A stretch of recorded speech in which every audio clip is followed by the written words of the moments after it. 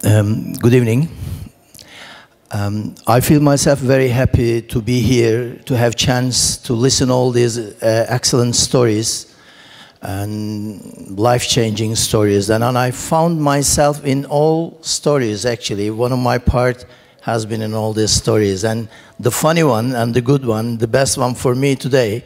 And I realized why I have done the last 14 years of my life, all this social work and volunteer work, and I found the reason, one of the presentation, because I was born in at 4 o'clock in the morning and 4th of January, and that's now the clear why I'm doing all these things.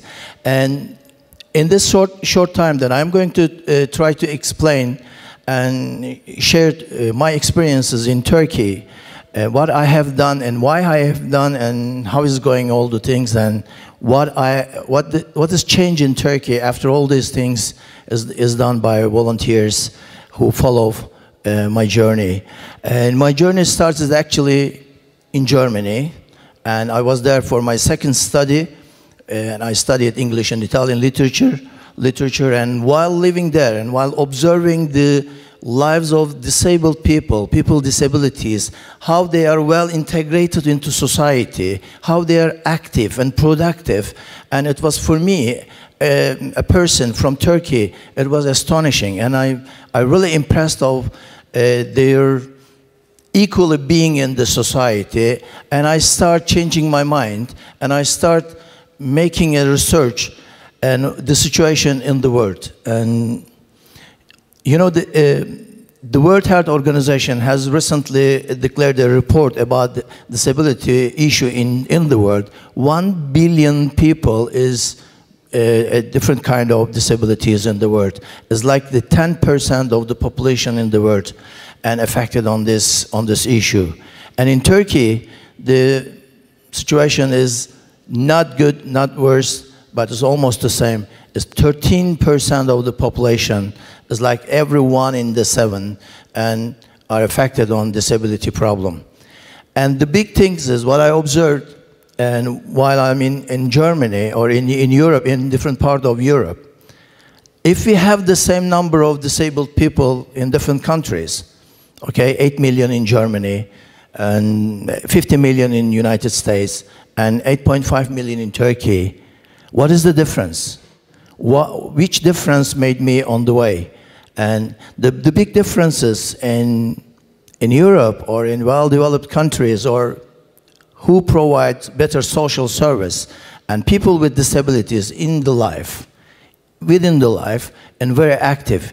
But the big problem in Turkey, what I understand after all my visit, coming back and go in Turkey, and I realized that the gap between where disabled people are and where they have to be is too big. It has to be close. But how? Who is going to do this? State, government, local authorities, or classical NGOs who deal with disability problem in Turkey? And no. Maybe yes. But for my part, as a responsible citizen, responsible intellectual person who studied universities, who has all chance to do the things what he wants, and I decided, okay, it's a joke, but in the 4 o'clock in the morning, after I read an article is written by Jean-Michel Cousteau, the son of Father Jacques Cousteau. Maybe you all know the Cousteau documentaries, and my generation, we grew up and all underwater documentaries of Jacques Cousteau. And I read the article, is about diving with disabled people. And for me, there was a sentence over there, and Jean-Michel Cousteau has written about his experience diving in Fiji Island with 6 different people with disabilities, and the sentence was like this: after diving with disabled people, and I discovered the healing and liberating power of the ocean. And that was the point. Then I decided to change my life. I said, okay, I leave my career in Germany and all this literature and translating or interpreter, whatever I want to be, was very personal. Then I came back to Turkey. Since then, 1998, sorry, and I start setting up my projects to reach my big picture, to be my big goal, to have a barrier-free life for everyone in Turkey. But coming from different fields, not being doctor, psychologist, physiotherapist, or who has the education about social service system, and just studying in literature, and I have to find, as a social entrepreneur, a strong point for myself as a start point. That was scuba diving. That's why the Jean-Michel Cousteau's article was for me as the beginning point and starting point, because I was scuba instructor and I knew underwater world, how meditative, how liberated, and how that I can use this as a tool for my project based on sport for social change.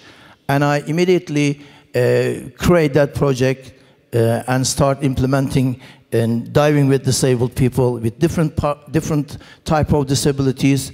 And at the beginning, it was very luxury for the people who listen this. Oh, diving, disabled people. It's luxury for Turkey because Turkey, people with disabilities has lots of problem. You know, it's the economical problem and this and that. Why is diving? But you know, you can use any tool to reach your goal. As social innovator and change maker, that was my tricky point. Because I was very strong, I was a good instructor, and nobody could touch me if I do something. That happened. And I start diving, and I start teaching full scuba diving program for the disabled people, blind, deaf, people with wheelchair, crutches, polio, whatever it is. And proudly, what I can say, in this last 12 years, I've trained 3,000 people with disabilities, and they have been in underwater. I don't know how many of you know scuba diving, how the beauty of underwater, but in Turkey, the biggest number in the world who people with disabilities dive is Turkey, just because of this project, Diving is Freedom. And doing this, while doing this scuba diving program, oops, sorry. Can you? Immediately after diving with people, yeah, this can stay there. It's okay. I've done a documentary film. I imitate Jean-Michel Cousteau. I brought some people, 8 people with different disabilities, and Sharm el-Sheikh, Red Sea, to see if it's really so liberating and so. Then you are going to listen one person's story. No, it's okay. I just want to touch. Is there any way to touch this? Yeah. And his guys is blind from the birth, and maybe you can, I don't know, listen the voice. Just 1 second.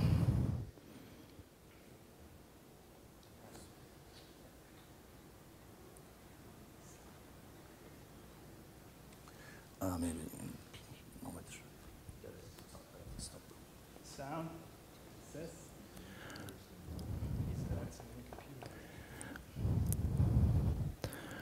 One of my first divers, actually, it is 98, 99, and the people were asking me why these blind people are diving, what they see.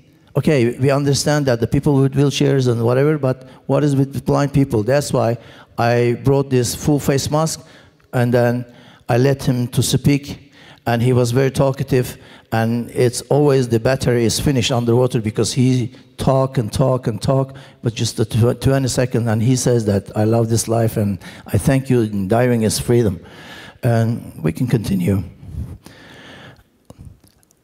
And meanwhile, I set up another project. It's called Alternative Camp, because Sport for Social Change was very successful, and I didn't want to only scuba diving, because that was not my aim to implement my profession.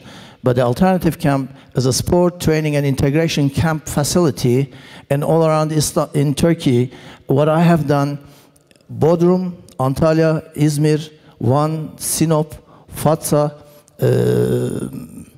and many other different places. And I've hosted an alternative camp, 8,000 people with disabilities free of charge.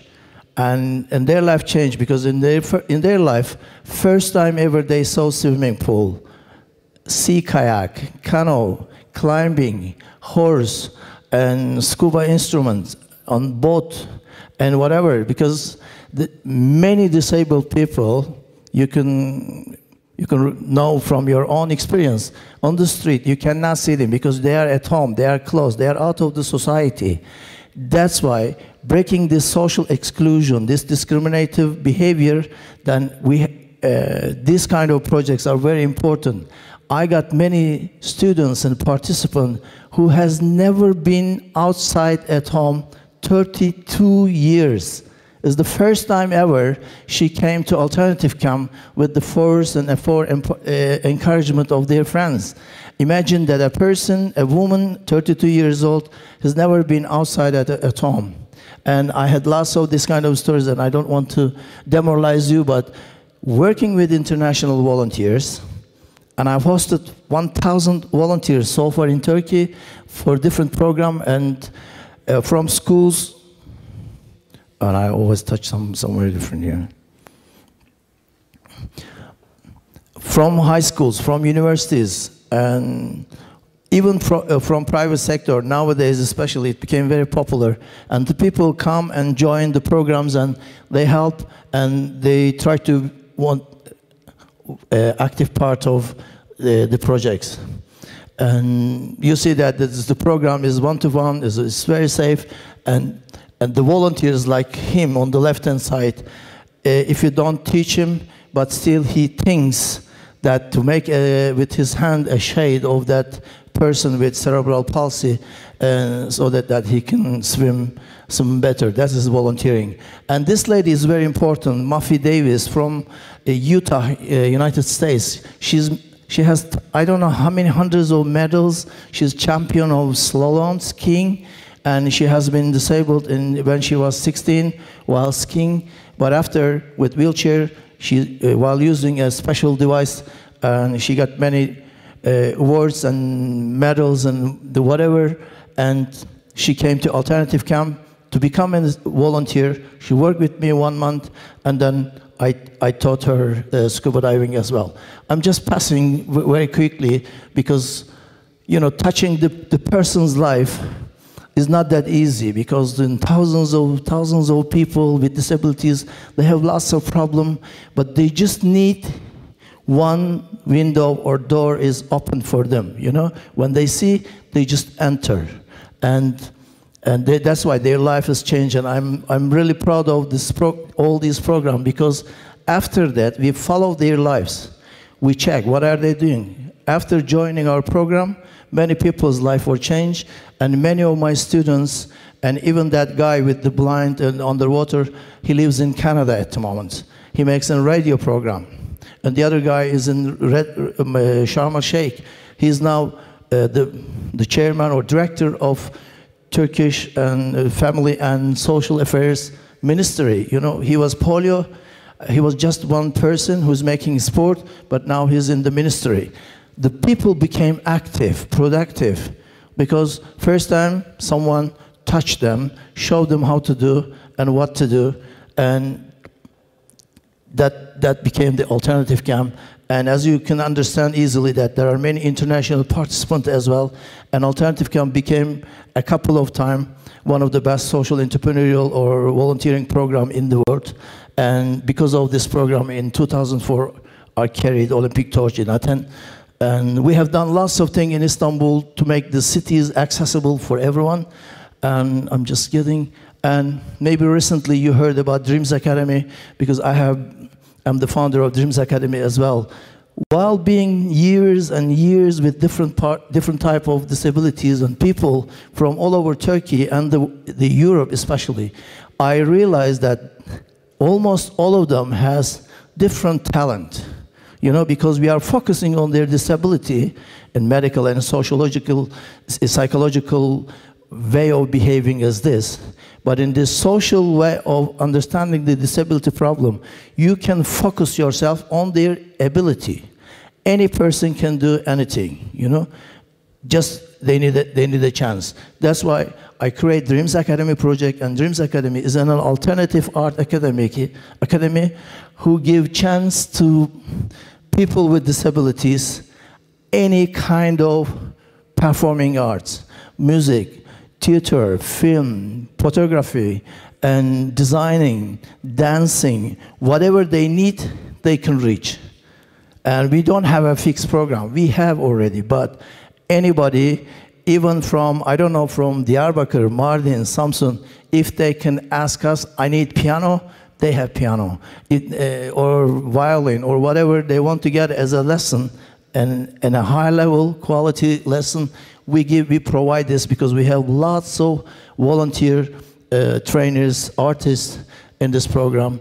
And the 4 year, this is the 5th year of the program. We got almost 3,000 students in the program. With Dreams Academy, last year in 2012, in Europe, this is Social Europe Innovation. It's organized by the European Commission. There was a competition, and Dreams Academy has been selected one of the best project and one of the best in 10, actually, after 150 projects. And Social Inclusion Band is another sub-project of Dreams Academy. We don't give only lessons. And the guy with disabilities, when they get lessons, they will jump up the 2nd level or 3rd level. They become musicians or painter or any other artist. They earn their life with their artistic skills now.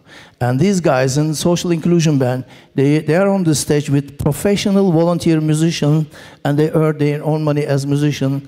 And last 2 years, we gave 40 concerts, even Rock and Coke, FS1 now, Akbank Jazz Festival, Garanti Jazz Festival, and every month, regularly, we are in Babylon.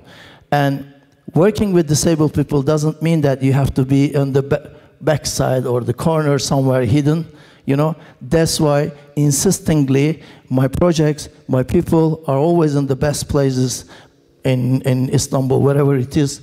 And this is Roxy.